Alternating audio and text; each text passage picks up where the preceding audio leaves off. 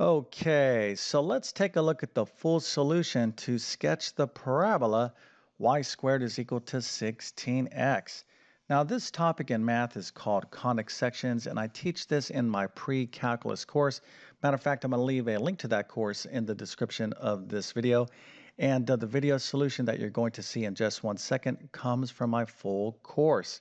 All right, so once again, we're going to sketch this parabola. And conic sections, by the way, covers other topics like ellipses, hyperbolas, and circles. So again, if you're having a tough time with this, check out my pre-calculus course.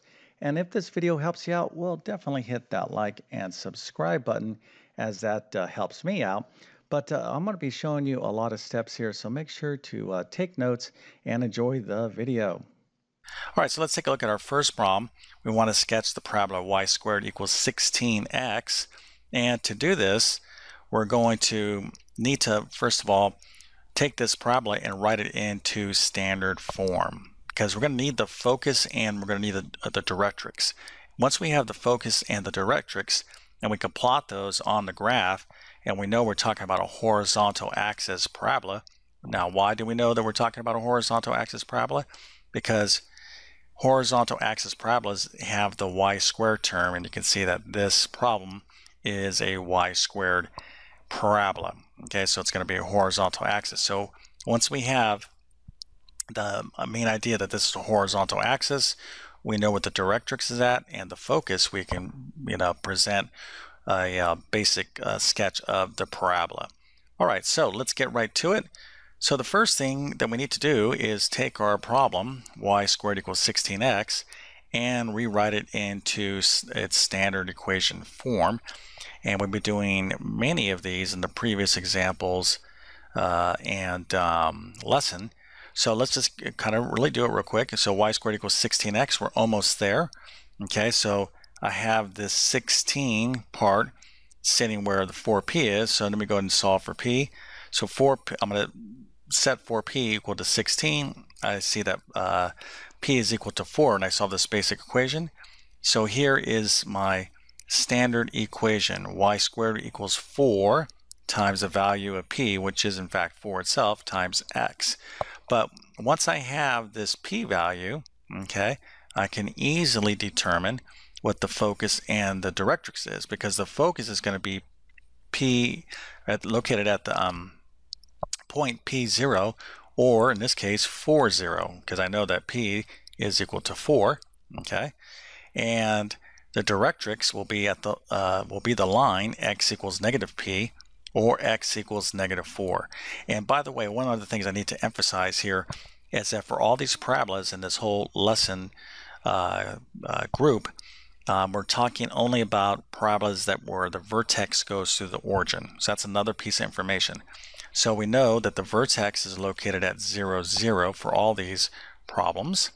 Okay, so I have this piece of information, the vertex at 0, 0. I have the focus where it's located at 4, 0. I have the directrix, x equals negative 4, that line, and I know it's a horizontal axis parabola. So let's go ahead and plot all that information here. So here is our focus at 4, 0. We've got to put a little f for focus. Here is the vertex at 0, 0. So this will be our v. And the directrix is a line, okay? It's just right here, x equals negative 4.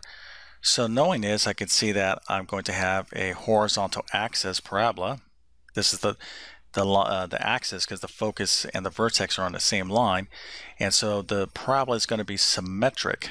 Okay, in other words, this side is going to be the mirror image of this side, and this is what you have. So now, whether the parabola is going more so this way or more so this way, well, we talked about in the lesson. Let me highlight this now. Okay.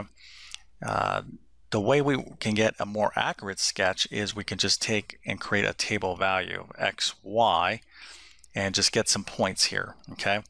So this would be like, say, for example, 1, this would be 2, this would be 3, and I can plug in these inputs, 3, 2, 1, for example, and determine what the respective x values are by using this equation here, Okay, and I could solve for x and reference the lesson. I show you how to do that, how you can construct a table of values. So I'm not going to do it here. If you did it, that's awesome. Okay, but it's not required for you to have a basic sketch. As long as you get to this degree, that's fine. But again, to be extra redundant, you need to know how to create a table of value. And this is not only just for parabolas, it's for all other things that you can do. Anything that has a graph in algebra, you can create a table of value to figure out more points that are on that particular graph, and then you can just plot those, kind of connect the dots, right?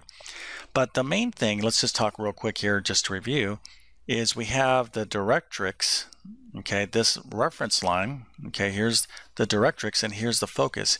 So what's the main idea about parabolas, right?